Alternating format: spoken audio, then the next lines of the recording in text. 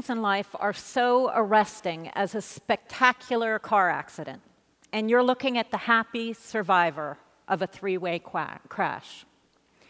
The three vehicles I'm talking about that have collided are science, money, and the free flow of information, sometimes called the public's right to know. The collision keeps happening day after day, year after year. I've been involved in science publishing since 1991, and I can tell you that these three vehicles, science, money, and the public's right to know, have been crashing into each other constantly for the last 20 years now. They started colliding even before the internet revolutionized the news, publishing, music, and movie industries. As a matter of fact, the information technology revolution just poured fuel on the fire. But the flames of the scientific publishing debate were already 20 feet high when the internet arrived. So what's all the fuss about? It has taken the form of a fierce and sometimes angry controversy between advocates of subscription-based publishing and open access publishing in the science space. On the one side, the advocates of traditional subscription-based publishing argue that their enterprise costs money, and therefore charging for it is perfectly reasonable, even proper and necessary in a free market environment. On the other side, advocates of open access publishing argue that, especially with today's technology, you can have your cake and eat it too. You can be profitable while supporting the broadest possible dissemination of knowledge. They also point out that the free flow of information is especially critical in biomedicine, where the research bears on no less than life and death. To some, this may seem like an arcane discussion, mainly of interest to publishers, a sideshow to the main business of science, and a long way from the concerns of the average citizen. After all, most citizens are not scientists. I see it differently. I believe that the question of open access publishing and the free flow of information goes to the heart of science and indeed to the heart of all of our lives. I don't know anyone who believes the mission of science is the commoditizing of data. I believe that reasonable people define the mission of science as the advancement of knowledge. And when it comes to biomedical science, the ultimate mission is supporting better health for people everywhere. I've published science titles that are behind a paywall and science titles that are free and available to anyone and everyone. So let me put my cards on the table and tell you where I stand. I'm an MBA by training and a capitalist by conviction. I believe in free markets and competition.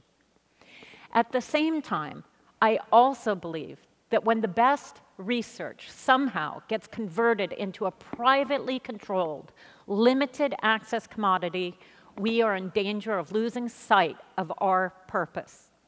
I find it troubling when medical schools are segregated by money. It concerns me when students at a perfectly good public university in Tennessee or Illinois or Arizona can't get access to the best and most current science because their school can't afford the same subscription licenses as the Ivy Leagues. I don't think we want to be segregated by money. Health and medicine are too important for a tiered approach to knowledge.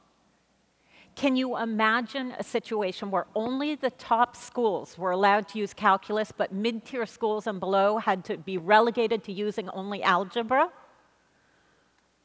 It's increasingly clear that the technology and information revolutions are overturning the centuries-old business models everywhere you look. I would not bet on science publishing being the last to that table.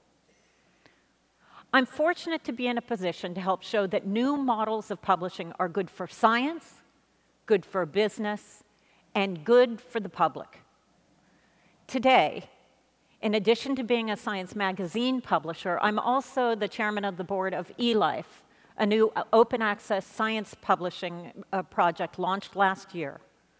We are happy to compete in the free market, and may the best model win. So how did we get into this $21 billion controversy? The first scientific journal was launched in France in the 17th century.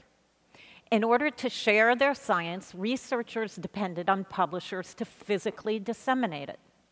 Ever since then, publication has been the coin of the realm in a scientific career. It's the primary means through which universities and other employers and benefactors of science judge worthiness for hiring, promotion, tenure, grants, and awards. Under this traditional structure, a scientist doesn't have any choice. If she wants to advance her career, she has to publish as much as possible in the most prestigious journals possible. It's been this way for 350 years. Now, let's talk about money. Science journals paid editorial staffs to evaluate and select papers, recruited the best available professionals to do the peer review, and paid for ink, printing, paper, etc. All of this costs money. Most of the time, there isn't any advertising revenue or very little of it. So costs were supported in two ways. First, through subscriptions, and second, through page charges where authors of accepted articles pay to have their research published. And that's fine. We understand how it evolved. Science publishing is expensive, and somebody had to pay for it. It was a functional model. And furthermore, it promoted and supported an explosion of science publishing for a very long time. But as a result, today, we have about 24,000 active peer-reviewed science journals around the world dedicated to every possible field, to discipline, and subdiscipline. Subscription costs can get very pricey, sometimes over $20,000 a year for a single title. Most science journal subscriptions are sold in licensing packages to institutions. The richer the institution, the more subscriptions they can afford. But here's why it gets tricky, and this is where segregation by money comes in. Like everything else, economies of scale have driven a consolidation in the science publishing industry. Today, a handful of giant players dominate the field. In fact, the top 3 science journal publishing houses control over 7,000 journals each. And that's fine too, except for the fact that the top 3 publishers disseminate about half of all the high-quality research studies, and there are objective metrics for what's high quality, impact factor, and so forth. And there's a second driver of proprietary science publishing: nonprofit scientific societies.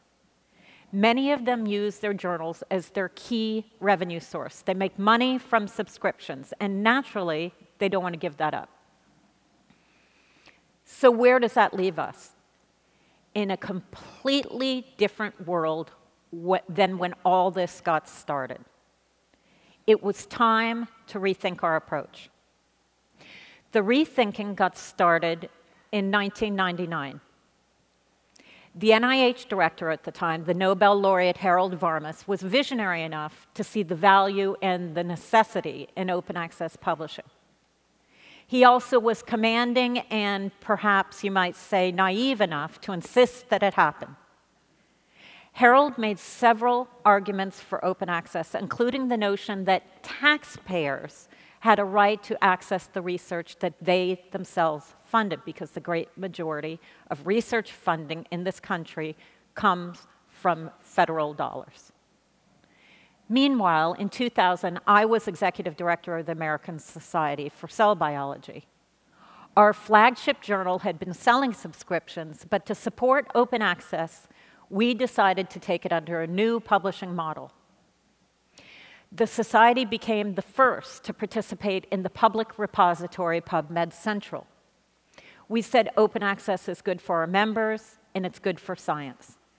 Therefore, we reasoned with something of a leap of faith that the rest will sort itself out.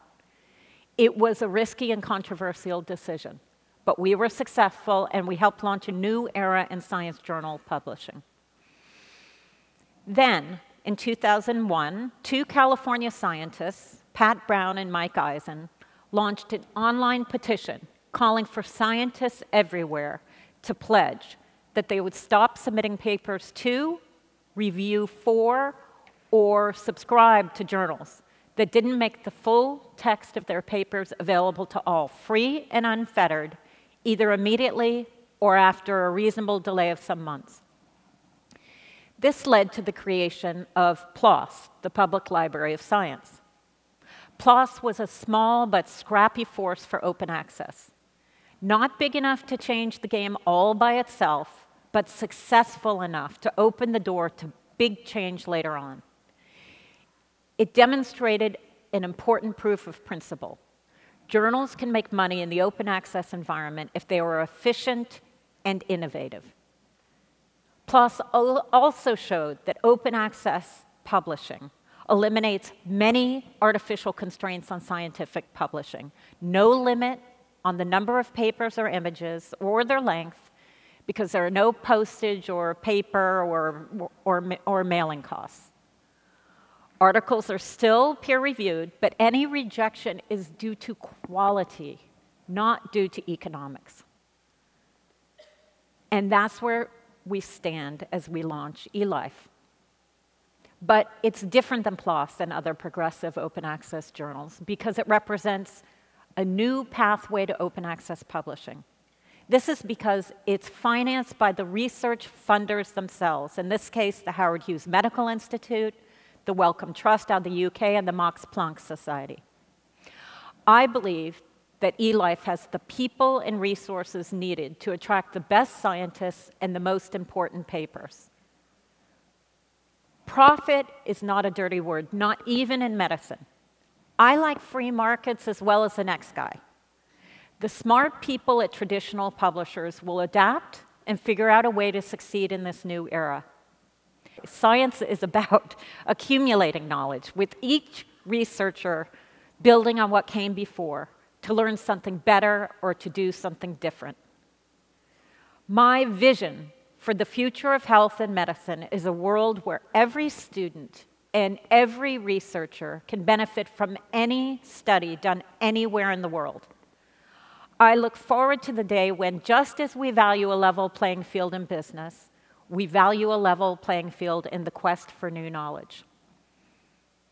I look forward to the day when the only limits on the scientific imagination are those in our minds. I believe that that model is more in tune with our times. Above all, I'm confident that the free flow of information will mean the faster advance of science, and that's good for science, good for education, good for taxpayers, good for doctors, good for patients, and good for all of us. Thank you.